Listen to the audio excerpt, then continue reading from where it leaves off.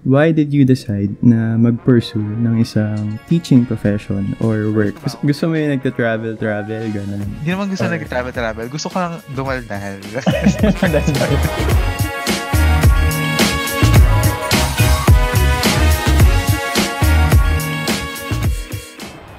Hello. Ako si David.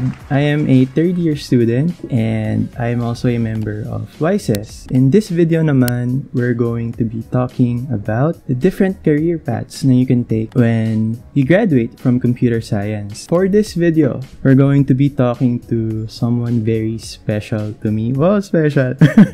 Ayan. He is my mentor sa org and currently siya is a very amazing teacher. He is none other than Mr. Cedric Gaza. Hi, Kuya Ced! Would you mind introducing yourself? Hi, I'm Cedric.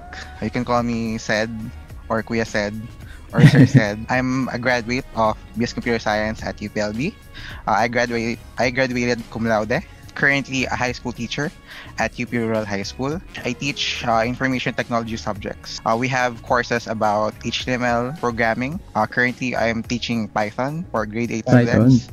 Grade 8 talaga? Yes, grade 8 students. Oh. We also teach introductory courses like how to use Google applications or how to solve simple discrete math problems. Why did you decide na mag-pursue ng isang teaching profession or work? Actually, merong layers yung story kung ba't ako pumili magturo. So the first part of the story is, when I was in third year, I was a struggling student financially. So nag-apply ako ng DOST scholarship. Ang return of service mo ay kailangan magturo ng senior high sa any school. So let's say for example, ang engineering ay 5 years, di ba? Since ang ComSci ay 4 years lang naman, so 2 years lang naman yung return of service mo. Yun nga, di kinuha ko nga yung teaching part ng scholarship without knowing na magtuturo talaga ako in the future. Kasi parang inisip ko na bahala na. Basta kailangan ko ng pera sa DOST kasi sobrang naghihirap talaga ako nun financially. So fast forward, 4th year in college. Ginawa ko nung 4th year, basically nag-org, nag-ACADS. The first part ng story ay parang meron tutorials yung org. ComTi 57 yata yun or 56. Tapos, naghahanap yung org namin ng parang magtuturo. So, yun. Wait, YSES ba yan? Or iba pang org? YSES to. YSES.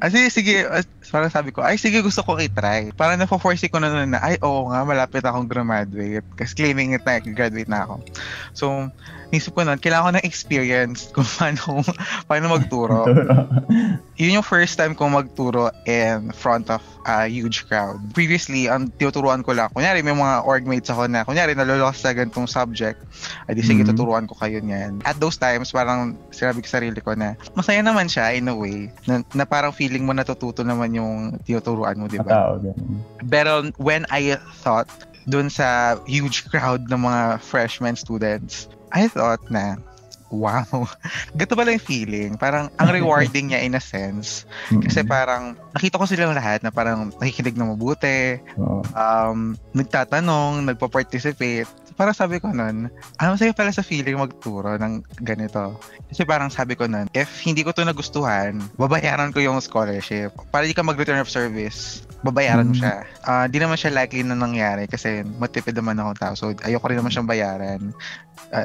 Parang 100,000 din yung binigay sa akin ng DOS team. So, ayoko rin, sayang din naman. So, sabi ko, sige, pupurso ka na magturo na nito.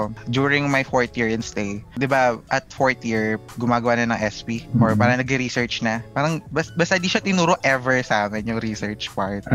As in, first time ko lang yun marinig in my whole life. So, ito talaga yung first time ko na mag-research talaga. Unexpected thing happened is that nagustuhan ko siya.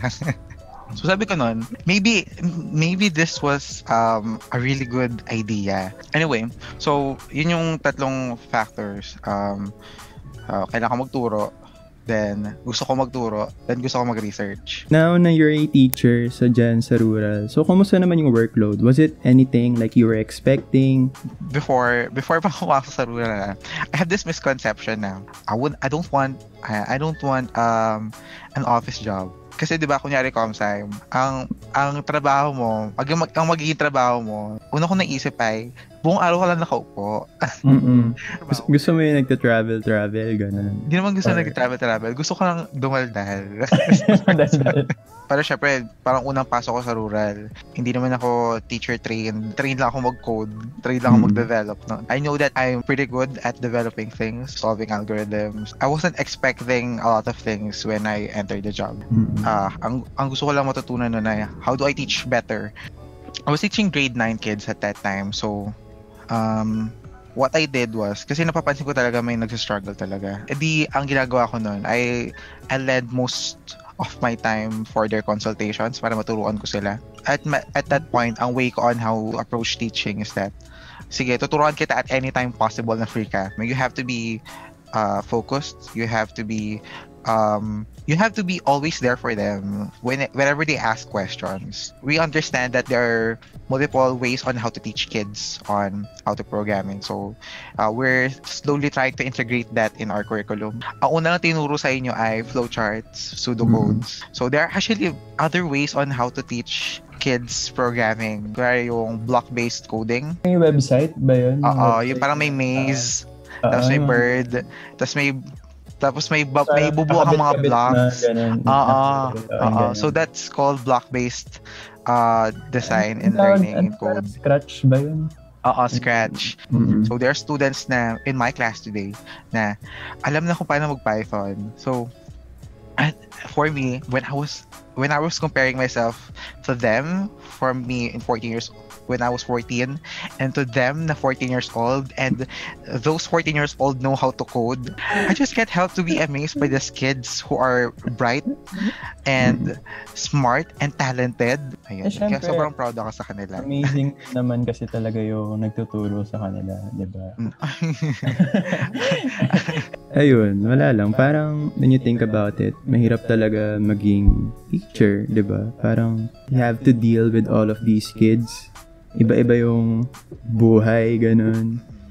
And you really have to find a way para, matuto sila. Kasi sa college, madalas, parang, ito, bala ka na dyan, parang ganun. Pero, ayun, sa high school talaga, if sa high school yung bata hindi mo naturuan ng maayos, minsan mawawalan siya ng gana in the future, I think. So, ayun, good job, Kuya Ced, for doing so well as a teacher.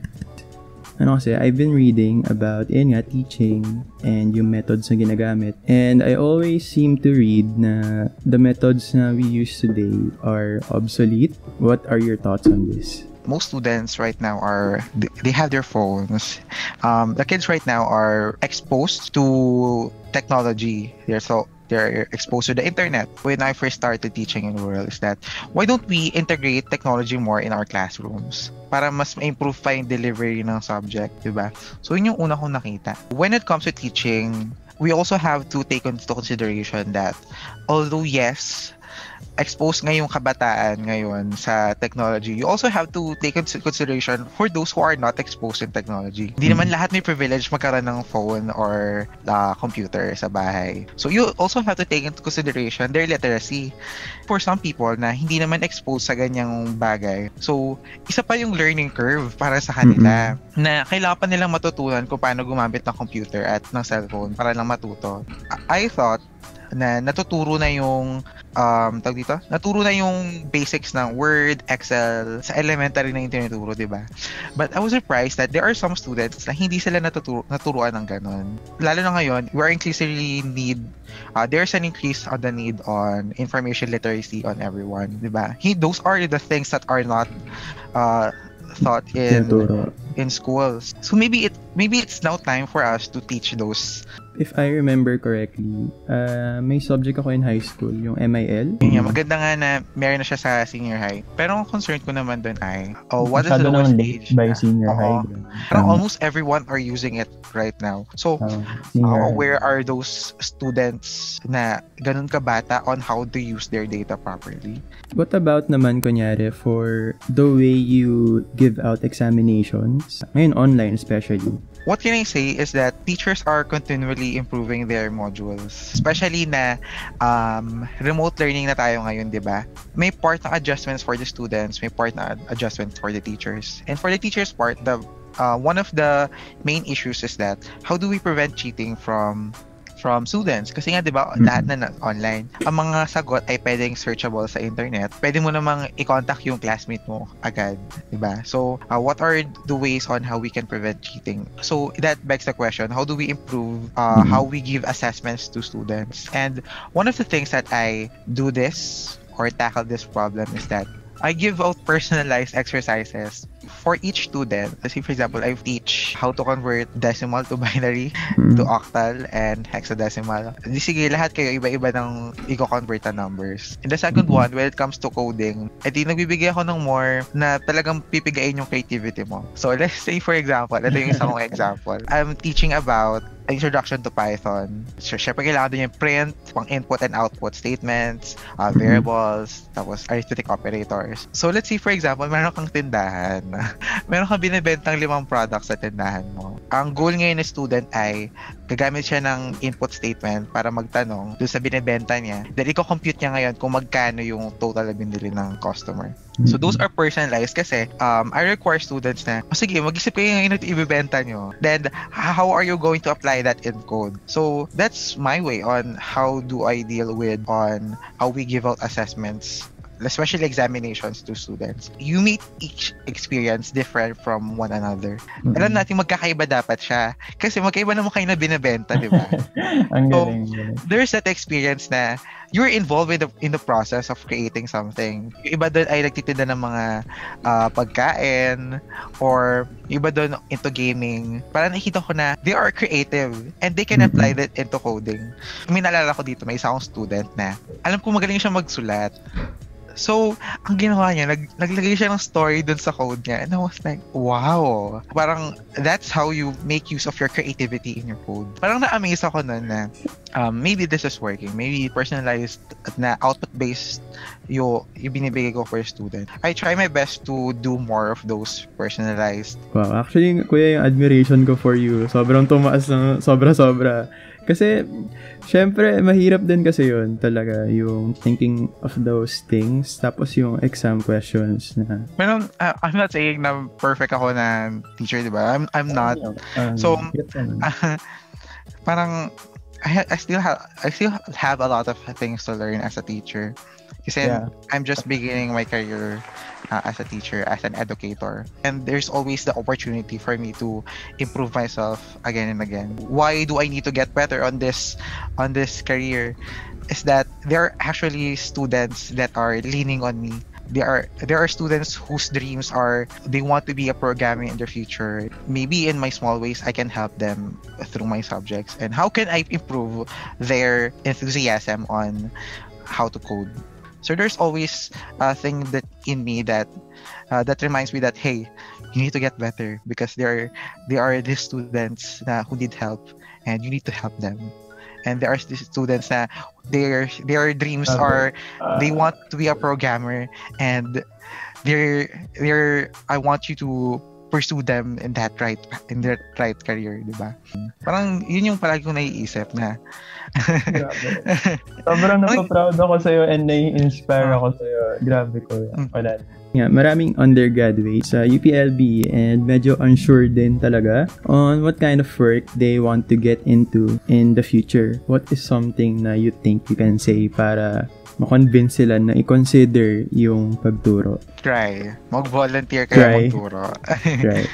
Parang ganun eh. You never know unless you try. Gusto mo makipag-interact sa mga tao. When you want that kind of passion in your life that you want to help people, you want to teach kids on how to be better, you want to help kids on achieving their dreams, then maybe a teaching job is well suited for you. Sobrang grateful talaga ako na I had this interview with you. As in, sobrang insightful. Ang dami kong natutunan talaga about a teaching job. And parang honestly, for a while, siguro in my life, gusto ko talaga rin magturo. Parang nako-convince ako na magturo. At least for a while, ganun. Thank you so much, Kuya, for participating in this video. Siguro parting message na lang. Follow your passion. Kasi I'm not the type of person that alam ko na agad yung passion ko in life. It came later. It came when I was 19. When I decided that I want to teach, di ba? Whatever your passion is, if your passion is about developing things or teaching, just a thing that you're happy with, just follow it. This is our second video. I hope you guys enjoyed it. In the future, if you have a career or work na you're curious about, please don't hesitate to leave a comment and we will try our best to find someone like that and have an interview with them. So thank you so much for watching, and I hope you consider subscribing or liking our page on Facebook, and all of our social media links will be in the description. Thank you so much for watching. Thank you, Kuya Ced. Bye. Bye.